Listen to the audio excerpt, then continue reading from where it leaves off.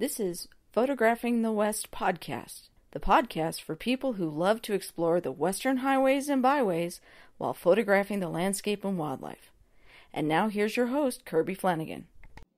Hello, and welcome to the Photographing the West podcast, brought to you by Flanagan Photos. Twice a month, we bring you interviews with interesting people doing interesting things. Most are photographers, but some are not. Today, I'm talking to professional fine art portrait photographer Bob Osborn. Welcome to Photographing the West, Bob. Thank you, Kirby. I'm happy to be on here.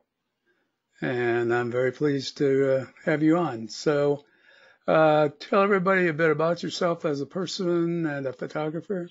I'm a photographer, art photographer, as opposed to documentary. I realize they overlap. Nevertheless, in my mind, I define what I do as art photography. Okay. So you don't do landscapes or anything else? You're just doing portraits? Is that? I did landscapes for a long time. And your question about landscape photography leads into that, if you'd like me to go down that path. Sure, go right ahead. Okay. I was doing landscapes, large format. You know, this was back in the 80s, 90s, probably 70s, 80s, 90s, somewhere in there. And one day I'm talking to a lady that I was introduced to, and it's one of those things where, and I'm talking to her and I'm looking at her. She's got these little hippie glasses on. She has a very Scandinavian Helga appearance. She is middle-aged and a hard-working lady, and you could see that. I could see that in her eyes. It's just right there in front of me, and it dawned on me to ask her if she'd go along with being photographed. And the photograph turned out really good. What happened was I realized there are people walking around Livingston, Montana that look like they came out of Avedon's In the American West book. Because of photographing that lady, there are people here that they're fat, or they're skinny, or they're wrinkled, or they're smoking, or their hair is a mess, or just interesting looking people.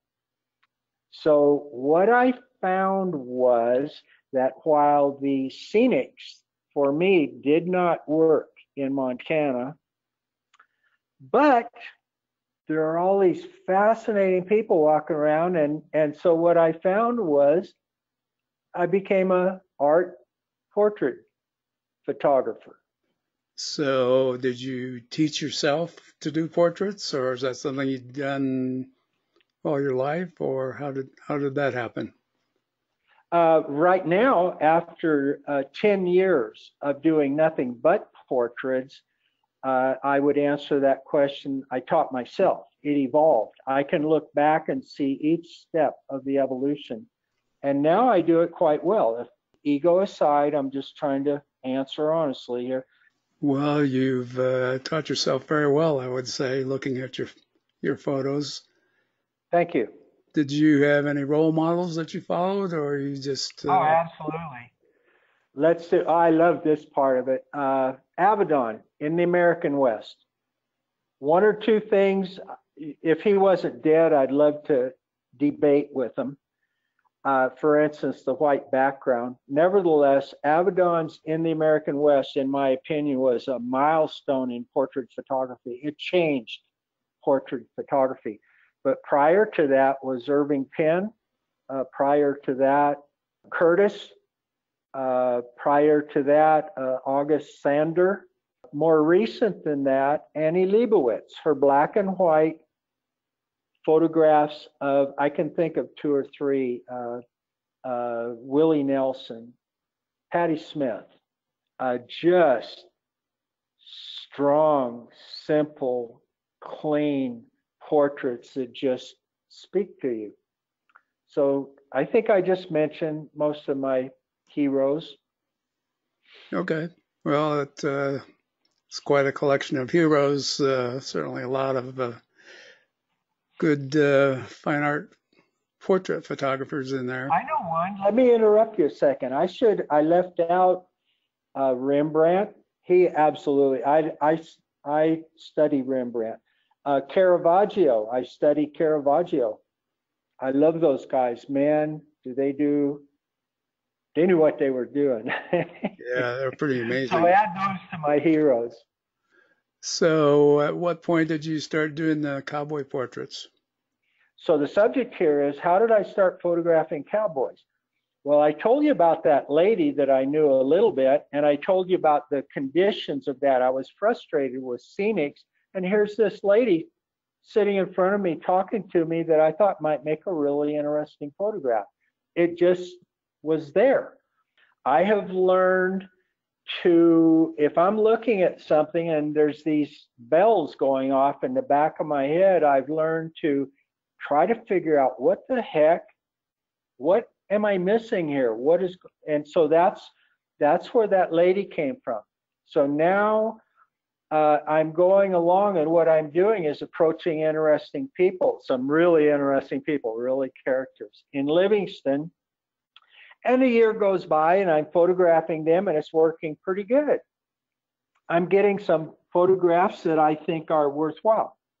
And one day, just out of the blue, it dawned on me, I should photograph a cowboy. I am in Montana. There are cowboys all around Livingston, all over Montana. And so it just dawned on me I should photograph a cowboy. Well, it took me 6 months to find one, to get introduced to him, to approach him and kind of work my way through setting up a photograph. And I took the picture and went back and started working with it. And boy, I'm not sure if I realized this at the time, but I was stuck on cowboys. And from that point, the thing is, they are so iconic. The clothes they wear, the hat that they wear, the look in their eyes. There's an honesty. There's a integrity in the face of every cowboy I've met. But in photographing a lot of Montana cowboys, I learned where that movie image came from. The early photographs of cowboys that I took were so compelling that I might have photographed one or two other normal people, interesting people in Livingston, but boy, I was hooked on cowboys. It wasn't thought up and planned and determined ahead of time. It was just that, and then I did do that, and boy, did it turned into I think it was an 8-year series of photographs and traveling to ranches, and of course it ended in the cowboy book. Right. And I published it myself. Well, that happens a lot these days, I guess. So. Yeah, publishing has totally changed. Totally changed. So are you still doing cowboy portraits, or are you?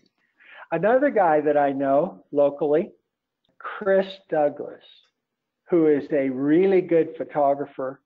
But Chris took a Photoshop or a workshop from me, and he used to stop in the gallery once every month or two, say hello, see what I'm doing, tell me what he's doing. And so one day he came in and he said, "So how's the book going?" I said, "I think I'm done." And he said, "What are you going to do now?" And I go, it's one of those things where you reach a goal, a major goal in your life, and everything has been focused on that goal, and you get there, and all of a sudden, the heck am I going to do now?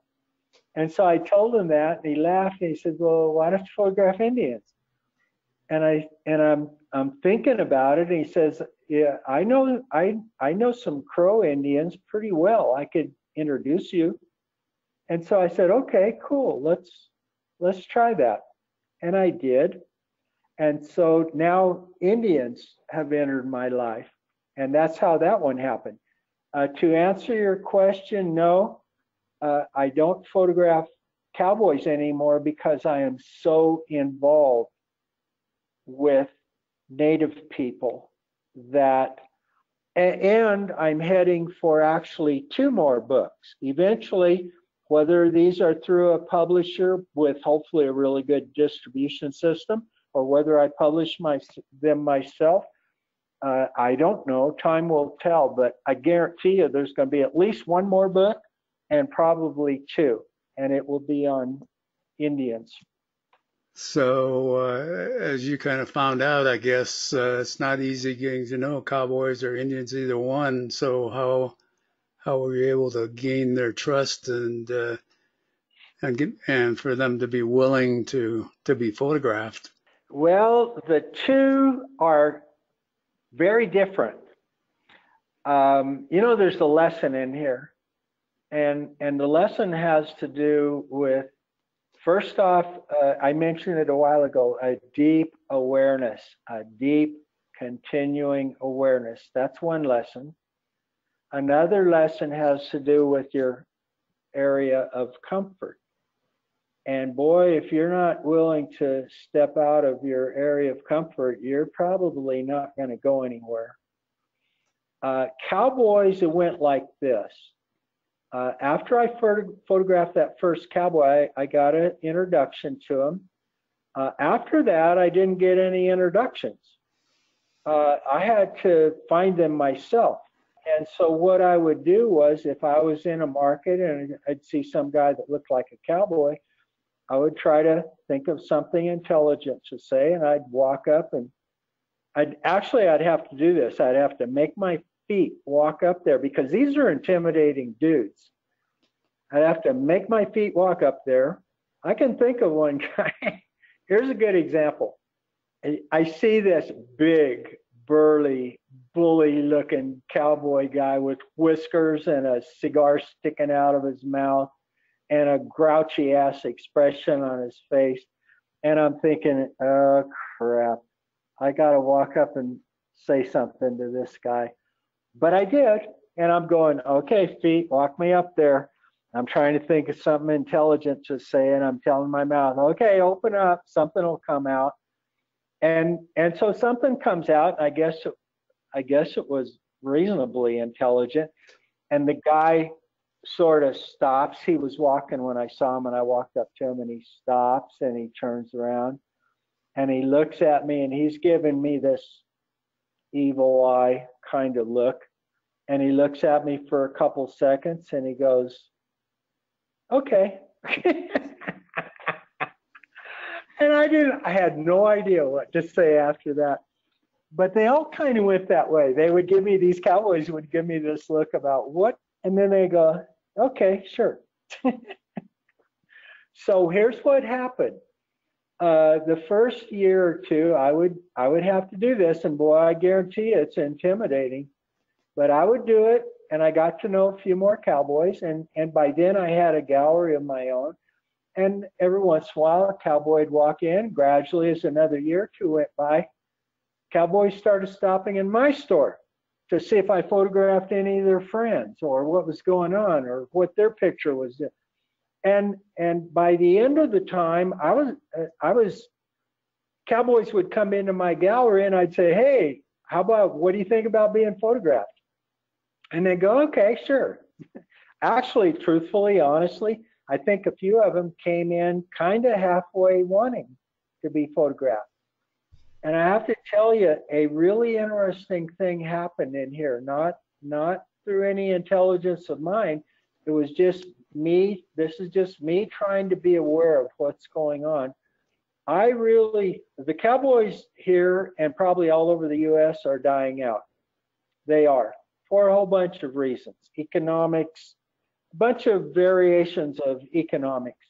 Anyway, I think the cowboys around here, central Montana, realize that they are dying out and that I'm the only guy there who is doing anything about preserving their culture. And that wasn't why I'm doing it. I'm an art photographer. I'm an art photographer. I'm trying to photograph the best subjects that I can photograph. I'm not some altruistic somebody or other who's trying to preserve a culture or anything like that. I'm trying to take you know what I'm really trying to do? I'm trying to take the best photograph that's ever been taken in the world. Now, having said that, I realize that I probably won't ever get there. Nevertheless, I keep trying. And cowboys make amazing subjects. So anyway, somewhere in the production of this book, towards the end, I think cowboys were starting to realize that whether I was consciously doing this or not, that I am preserving a culture that is dying out in the United States. And that's kind of how the book turned out. Wasn't my intention, but it did on its own. You develop, my opinion is, when you move into a project like this, whether it's photographing cowboys or whether it's photographing cowboys in order to produce a book about cowboys, that the project begins taking on a life of its own, and it begins kind of telling you how it wants to be done. And there's how the photographing cowboys went. Indians are an entirely different thing because of the history, I guess, to oversimplify, to say between whites, European migrants to what became America, and they eventually formed into an army.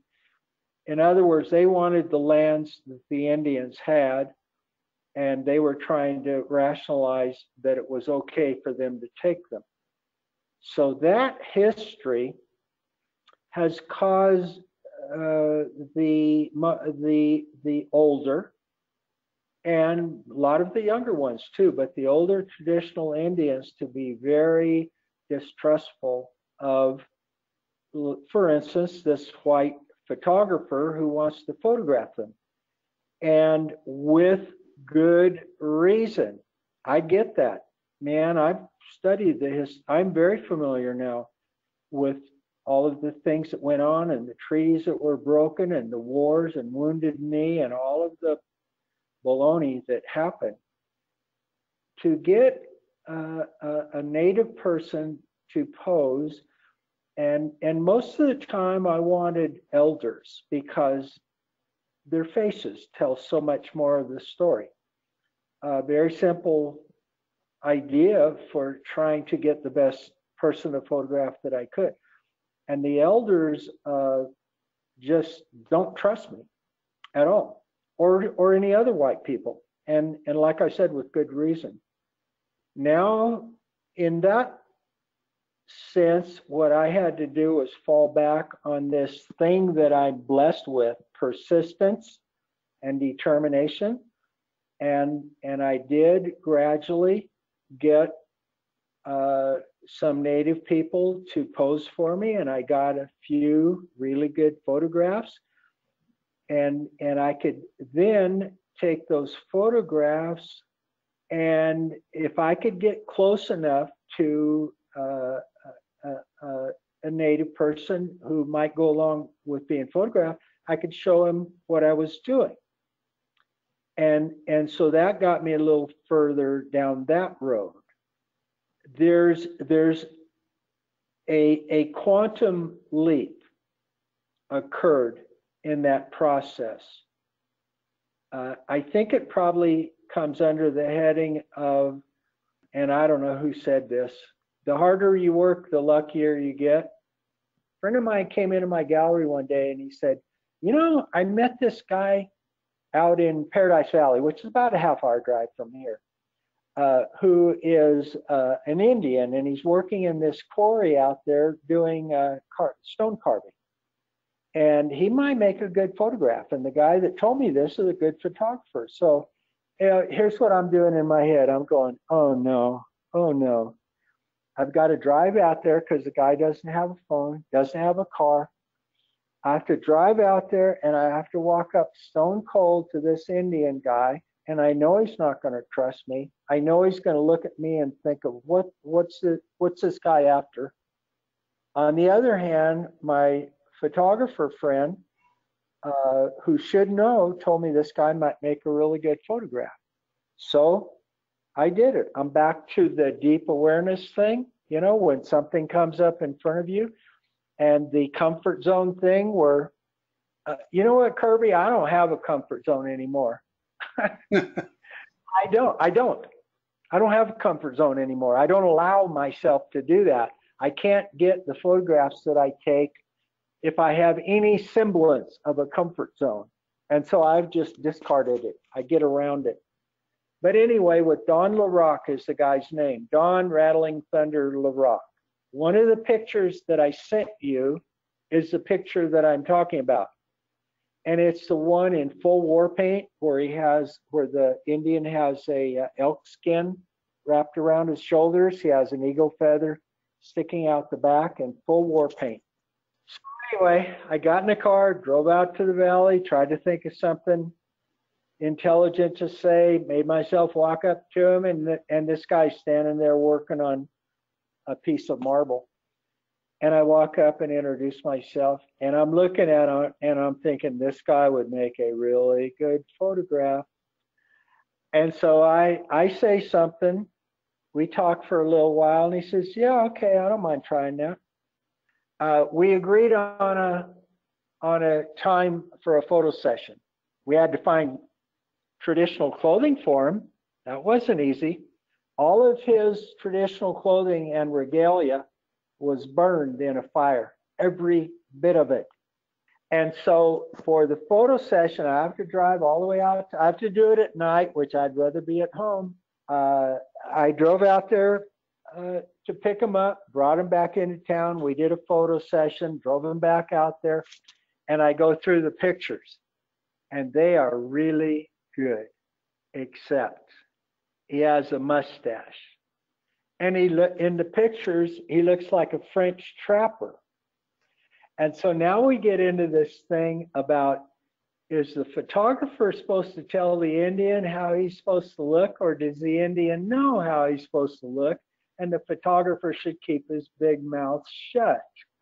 And so the next time I see Don, I drive out there to show him one of the pictures, and very carefully, very politely, I sort of lay the idea on the table that he doesn't really look like an Indian, he looks like a French trapper. And so Don goes, oh, well, you want me to shave the mustache off? And so I go, yeah, would you mind? And so now photo session number 2 comes up. And so I drive back out there and get him and bring him back. And we do photo session number 2, and we come up with a really, really strong image. In the process of that, in researching the photograph, I came across a George Catlin painting from the 1830s of an Assiniboine. Don is an Assiniboine with war paint on. And so in the process of the second photo session, very, very carefully, I showed Don a picture that I had got off the internet somewhere. It's just a black and white Xerox image of this painting with war paint. And I show it to Don. He goes, oh, that's a George Catlin painting, isn't it? And I'm going, yeah. And he says, so what are you thinking? You want me to wear some war paint? And I'm going, yeah, if you don't mind. And so the third photo session was with war paint. And that was a really interesting story all by itself. But here's the point of all of this. By the time the third photo session rolled around, Don and I had become friends. To the extent that when Don got into town, when somebody gave him a ride, he'd usually stop by the gallery and say, hey, how you doing? And so one day I'm explaining to Don how difficult it is to get traditional elder Indians to pose for me because they don't trust me. They don't trust white people in general. And Don says, maybe I should go with you. I had been going up to the Fort Peck Reservation, and he was raised in Poplar on the Fort Peck Reservation. And there was a powwow coming up or something like that, and he said, maybe I should go with you. And now here's my brain. I hadn't completely dumped my comfort zone yet. I have now, but at that point, I really hadn't. And I'm thinking, oh man, it's a 7-hour drive up there. He smokes. He's a different culture. I'm uncomfortable with this. He doesn't have any money. I'm going to have to get him a room hauler. And I'm doing all of this stuff why I shouldn't do it. But to my credit, I said, okay, let's do that. I don't even know how to tell you the amazing, amazing things that have come of that. So Don and I drive up there. Boy, do we have some interesting conversations. We drive up there, go to the most primitive powwow I've ever been to in my life. I was the only white guy there, the only white guy there. And Don introduces me to 2 or 3 guys who now, instead of looking at me like, what's this white guy trying to pull on me? How's he going to exploit me? Now they're going, okay, we can do that, sure. And I got a couple really good pictures from there. But can you see, am I making this clear how, not through any intelligence of my own, but through a kind of a persistence and a really deep awareness and a dumping the comfort zone, get that out of your head, how I've gotten to a place where I actually get introduced by an Indian to other traditional Indians who, because of the introduction, they do not have these walls up in front of them, these exploitation, white exploitation walls. It is now at this point, my Indian photography is starting to work a lot better. Okay. Well, you make it sound easy, but I'm sure it wasn't. It ain't easy. Nope, ain't easy. But persistence. Yeah. Well, let's change gears a bit and talk a little bit about the gear you use. You mentioned large format at one point. Are you still using large format gear, or you switched to DSLRs, or what are you doing with that? DSLR. I use a Nikon, and there's a bunch of reasons for this that I find really interesting, but I use the Nikon D4. It's outdated, yes. It works perfect for what I do. And there's 1 or 2 reasons for that. But anyway, a Nikon D4. I use the only lens I've used through all the cowboy photography, all of the Indian photography, is a 24 by 120, I think it is, a Nikon zoom lens, which all the reports say is a crappy lens. I would contradict that. Anybody says it's a crappy lens, I would just bring them in and show them one of, when I print these pictures, quite often the pictures that we've been talking about, quite often I will print them up to a 36 by 46 inch frame size with a 4-inch mat all the way around it. Translated, that means a very large enlargement of the image. And so these people that say, oh, digital is not as good as silver gelatin, or oh, zoom lenses aren't any good, you need a prime lens, or that says, oh, a D4 at 16 megapixels isn't, you need a D810 at 36 megapixels. And all I do is I lead them up to one of these pictures and say, okay, tell me what's wrong with this. And that shuts them up. Well, that takes care of that, I guess, huh? As far as I'm concerned, it does, yes. Okay.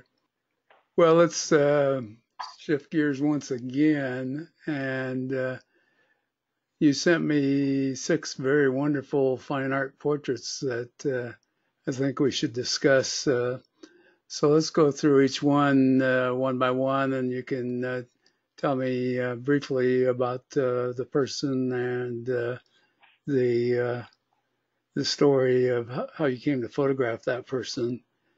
So the first person that I have on my list is Lee Smoot, I think it's pronounced. That's a good one to start with. Lee Smoot. Okay, I was in my gallery one day. A guy comes in, and boy, I'll tell you what, back then, anybody that came in, I'd ask them, you know any Cowboys around here that might go along being photographed? This was back before they started coming into my gallery. And okay, so one day a guy comes in, he says, you know who you should photograph, and this guy would make a really good photograph, is Lee Smoot. Somehow or other, either the guy gave me his phone number or told me how to get it, or I looked it up in the phone book, but somehow or other I realized that I had driven by Lee Smoot's ranch once or twice. And he lives up this canyon that runs between Big Timber and some little McLeod. Lee Smoot's ranch. I remembered this because I drove by there. It was a little scary. There are all these big signs out in front of his ranch. They are anti-Semitic signs, conspiracy theory signs, scary stuff.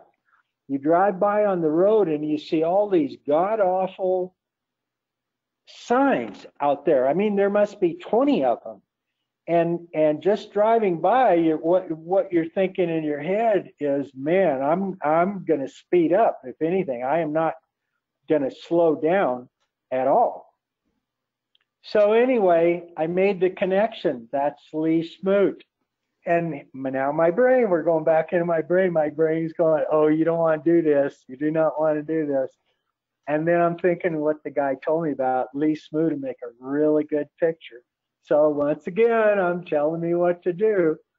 Get on the phone, call him up, think of something intelligent to say, and I call Lee up, and he talks very slowly, and he usually uses one single syllable things, and so I go, hello, is this Lee Smoot? He goes, yeah, and I go, my name's Bob Osborn, and I go, would there be any possibility of talking you into being photographed? And he goes, well, okay. And I'm going, once again, I'm almost speechless. I haven't thought past that okay thing. And so we agreed to meet the next day at around noon. And I said, okay, Lee, I have a white Chevy van. Tomorrow at noon, I will be driving in your gates, and don't shoot, okay? And he says, oh, okay. And so that's how it was with Lee Smoot.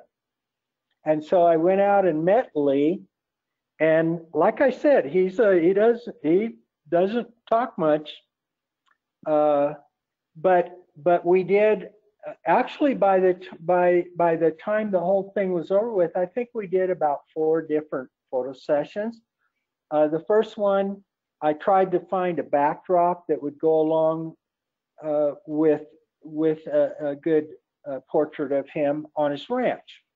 By the way, during this process, I didn't realize it, but I was evolving towards the kind of photography that I do now, where everything is a backdrop. If you want to call it low-key lighting, okay, call it whatever you want. But the kind of lighting that I do now, the kind of backdrop that I do now, the kind of flash that I do now, and fill and stuff like that. But the first one, I tried it on his ranch, and I didn't get a really good picture. And one of the things about Lee, which you can't tell from the picture that you have, but he got kicked in the head really hard by a horse about 20 years ago, and his left eye is just pinched shut. If he's standing there looking at you, you as the person looking at him can't even see his eyeball. It's in there, but he's just looking out through a slit.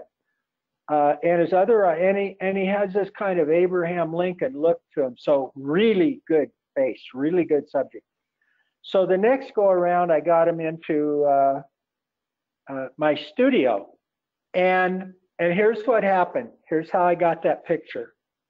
I set him down in the studio. He's got the clothes on that you see there, and I tell him. By this time, I knew what my shutter speed was going to be, what my aperture was going to be, what the setting on the light was going to be. But I always start out a photo session by doing this. Lee, the first 5 or 6 or 7 photographs don't count. All I'm doing is getting exposure and kind of positioning my light. And so you can do anything you want. And so I go click, make sure the flash fires. Lee, let's see if I can describe this. Lee closes his eyes and lets his head kind of roll back. And he's there with his eyes closed and his head rolled back. And I'm going, oh, this ain't going to work. But I shoot it anyway because I want to make sure my lighting is right. And I shoot 3 or 4 or 5 exposures of that. And then I get down to my left brain. Okay, now let's do this. Now look this way and look this way and, you know, all this kind of stuff. And I get all done. And you know what? The best picture of the whole deal was, it was that one up front where I'm going to myself, I'm going, this ain't going to work. And that's the picture you're looking at. Yeah. Made me wonder whether you had posed this or if this was something he did on his own. I would love to claim credit for that. Let me tell you one more thing about Lee Smoot. 3-4 weeks later, he came in with a buddy of his. And I don't know if you grew up in California. I don't know if you went through any periods where you're in proximity to some really bad people. I mean, mean, ornery, dangerous. Dangerous is a good word, people. But I have. And so if you want to call this imagination, my imagination running wild, or if you want to take my word for it, quite often I can recognize a really dangerous person when they walk up. Okay, so these 2 dudes walk in, Lee and another old buddy of his. And you know, there are a lot of stories around Montana about, oh yeah, that guy just disappeared. And come to find out there's some big squabble going on between some rancher and some jerk. And the jerk just sort of disappears one day. There are not a lot of stories, but there's a few. Lee and his friend walked in, and man, this was a whole different Lee. These guys came in, and I'm looking at these 2 old guys. They ain't going to say much, but they'd shoot my ass if I was like stealing one of their cows or something like that. So anyway, that's the last of the Lee Smoot stories. You're using one light as a main light and another light as a fill light. Is that how you're doing these? Yep. I love these guys. You go to a lighting seminar or workshop, and the guy will come out and say, okay, you need a key light and a fill light and a hair light and a background light and this light and that light and the other light. And then you can combine them all inside your camera, and your camera will know what to do, and it will coordinate all this lighting. Man, I use one flash. It's a really powerful flash, so I can shoot at f/22, get all the depth of field that I want. I use one flash. I use a fill. I don't do any coordinating inside of my camera. I just set my camera on a 30th of a second so that it won't clip the image. You know, like if I set it on a 1,000th, I'm going to get a half of an image. I set it at a 30th of a second, set my camera at f/22 or once in a while f/19. If I, for some reason, if I'm bouncing the flash off the wall Sometimes I don't get quite enough light for an f/22. And then I use a fill that I bring up real close to the person that I'm photographing, and that gives me the light dark proportions to work with in Photoshop to get the images that you see, the finished images that you see in editing. I don't. Okay. Well, let's move along to the next guy, John Hoyland, I guess you'd say, who's Okay, John. one of your favorite subjects, I gather. Yes. Long time ago, probably almost 10 years ago. John is 91 or 92 now. 9 or 10 years ago, when I was asking people about cowboys, somebody says, there's an old cowboy that lives up Swingley Road. Don't know where, don't know his name, don't know his phone number, but he might make a good picture. It probably took me a year to track down John. And after that, about every 6 months, I would photograph John again. And he is just one of those wonderful subjects that John should be a museum. He's a dinosaur. He's a throwback to the old high Rocky Mountain cowboy ranchers. When John doesn't drive anymore, all his cars quit. But when he would drive into town, he would usually drive in either a 39 Chevy pickup truck or a 59 Chevy Bel Air or something that he bought brand new, however many years ago that was. Anyway, that's John. And John, just all his wrinkles and the look in his eyes and the beard and anyway, John number 18 is, I think it's the last photograph that I took of John, and I think it's probably the best also. But that's John. I love that guy. He still stops in my gallery once in a while. Come in and he'll come in and talk to me for about 2 hours. Kind of a Montana thing. In Montana, if you meet somebody and you say hi, you're in for about an hour of kind of one-way conversation. And that's John. So when John comes in and he's talking to me and telling me these stories, I don't even know what decade he's in. What I'm doing in my mind is taking pictures of him. And so quite often when he comes in, I'll just drag him back into the studio, turn it into a photo session. So that's John. I love that guy. Yeah, I can see why, just looking at his photo. So the next one is Don Rattling Thunder LaRoque. Yes, LaRoque. LaRoque. Actually, I told you Don's story. Right. So next is Moses Little White Wolf Dion. Yes. Okay, Moses. Moses I was introduced to as a traditional native guy up there who a lot of the Indians dance. I find that really interesting. You can go to, say, Crow Fair where there are a million tourists and you think, oh, it's a big tourist thing and they make a lot of money on it. Okay, cool. On the other hand, I've gone to several powwows in Poplar where there's not a single white person there except me. And what I'm learning is that they dance because it's in their DNA. It's who they are. It's in their culture.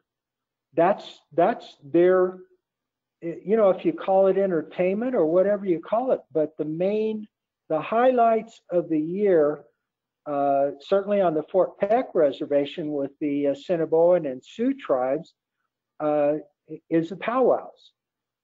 And the people who go to the powwows are Indians.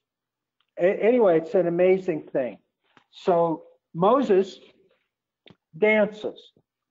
And so I was introduced to him, and And he said, well, why don't you meet me a couple hours before the powwow starts, and we'll get to know each other a little bit. And so I went over there and met him. He's by his pickup truck, and he's getting ready to put his dance regalia on. And boy, I'll tell you what, I spent one of the most interesting hours I've ever spent, because he explained I look at let's say the old me before I got to know Native people really well. The old me, I would look at an Indian in their dance regalia and I would think, oh, that's a good costume. You don't want to say that, by the way, to Native people. These are not costumes. But in my head, I would be thinking, oh, cool, it's fancy and there's feathers sticking out. There's beads all over the place. Oh, boy. He went through explaining to me every single thing that he put on, and every single thing had a meaning, meanings that related to his children, or to visions that he had, or to given his Indian name of Little White Wolf, or just on and on and on. Every single thing of his dance regalia had meaning, deep meaning. And so that was the day before I actually got to photograph Moses, but that was just absolutely, that was fascinating. So we had an arrangement for the photo session for the next day, actually at an old people's home, not in Poplar where the powwow was, but in Wolf Point, which is about a half hour away from Poplar. And so I met Moses over there, and we started out with his white wolf pelt on his head and some regalia. And for reasons that I don't recall at this point, it wasn't working real well. And so I mentioned face paint to Moses. And he said, oh, okay, cool. So he put on the face paint that you see, the black up across his brow and the two lightning bolts coming down. And he went into the bathroom to do that where there's a mirror. And then he came back out and he had the face paint on. And because the wolf pelt wasn't as working, I thought it would work really well. Like a picture of Curtis's, where there's this guy that has a bearskin rug on and the bear's head is right over his head. But it didn't work. And so I was sort of led, the photo session kind of led me to get rid of the pelt, to get rid of originally I was thinking of Sundance scars, because Moses is a sun dancer and he has the scars where his pecs were pierced. And I was thinking of Sundance scars. And so I asked him if he would mind taking his shirt off. And he didn't mind. And so we did it. And there's where that picture came from. But now let me go back. We would shoot a little bit, and then Moses would talk to me a little bit. And then we would shoot a little bit, and Moses would talk to me a little bit. Two things happened by the time that photo session was over with. One is that I am convinced that Moses is some kind of a spiritual man within his tribe. A healer. I think he's a healer, personally, but something mystical, something spiritual.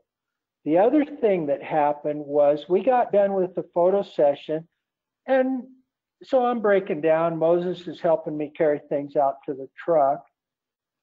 And I was thinking about it, and I was thinking, oh, that was probably an hour and a half. We got done, and we're out there talking, and for some reason, I clicked my phone on and looked at the time. That photo session lasted 5 hours. 5 hours. And it went by like it was about a 1 hour photo session. So that's Moses. And then we've got two more. One is Melanie. Melanie. Mm-hmm. And she's Okay. homeless, I think you said. Yes. Melanie is lives in Poplar. Poplar. She's a street person. Poplar, as in the tree. Poplar. She's a street person, homeless, meth addict. She is in her 20s, probably 26, 27. She could be a gorgeous young lady, except she's a meth addict and her brain is affected by that. And so she is homeless and mentally impaired. And that's She Melanie. looks about 10 years older than mid-20s. Yes, and she'll probably be dead by the time probably before she gets very far into her 30s. And you've captured all that very well. It's the lighting on her face and her hands is just awesome. Discussing Melanie, I think her eyes, her hand, her posture, the position of her head does tell that story. And in the process of doing that picture, I try to get everything I can in that print to also support the story. And that has to do with the darkness of the print and the darkness of being a street person and just darkness, despair, darkness. So that's Melanie. Yeah. Sad story. Yes. Okay, one more. This is Sonya. Sonya. Sonya is, I believe she's a Wolf Point street person. Pretty sure. Does the caption say Wolf Point? Yes. Okay, it's still on the Fort Peck Reservation. Okay, Sonya. A couple things that Sonya told me who will kind of explain who she is. First off, yes, she's, I believe she's Sioux, Lakota Sioux, if I remember correctly. A native person. Notice that the traditional people, the traditional pictures that we discussed a few minutes ago, and the street people, they're all native people, all on the reservation, and yet they are diametrically opposed.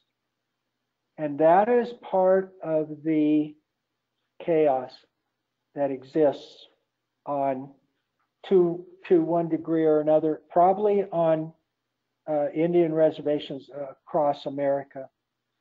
But back to the Wolf Point street person, Sonya, who, if you look carefully at the pictures, when I'm editing these pictures, I know every inch of their faces, and there are so many scars. Sonya has a burn scar on her wrist. She's got scars on her face, little scars where I know she's been beat up or punched or cut or something or other, probably raped. So here's what Sonya, I talk to these people when I photograph them, and I ask them permission to do this ahead of time.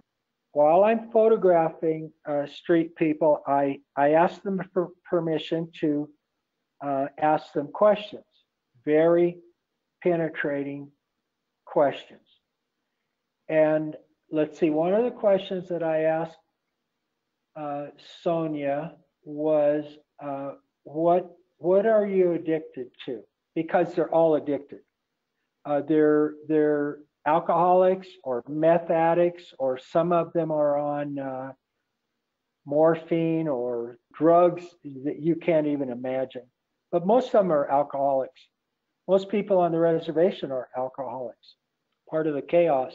Sonya said, I will take anything, I will drink anything, whatever I can get a hold of. Another thing that I asked her was, so when it's 40 degrees below zero here, which it gets down there up on the reservation there, where do you sleep? And she says, I sleep anywhere I can, anywhere.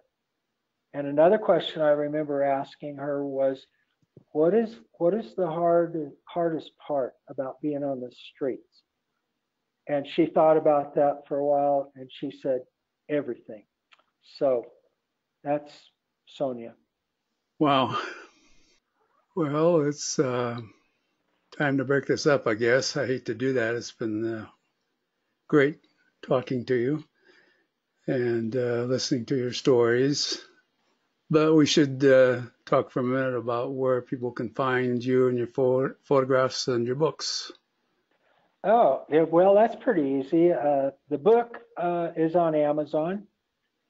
My gallery is in Livingston on Main Street, and my photographs are there. And I'm in a few galleries around, but the pictures that we're discussing today, I'm in my gallery and one other gallery in Montana, which is the Creighton Block Gallery up in Big Sky. Livingston, best places, Main Street, Livingston, the Robert Osborn Gallery. My website is obviously robertosborn.com or something like that. It'll get you there. That's it. That's all the promo stuff. Okay. Well, it really has been great. Thank you for taking the time and effort to be on the show. A little bit of my outro. Each episode of Photographing the West is published on the 15th and 30th of the month on www.photographingthewest.net, one of my websites, as well as on iTunes, SoundCloud, Stitcher, and a bunch of other places. So thanks for listening. Bye for now. Talk to you in a couple of weeks. Thank you, Kirby. I appreciate you inviting me to do this. I appreciate you doing it. You're a good guy. You're very welcome. Thanks for listening to Photographing the West podcast. Please subscribe to the podcast in iTunes and leave us a review. Till next time, here's wishing you safe travels and good light.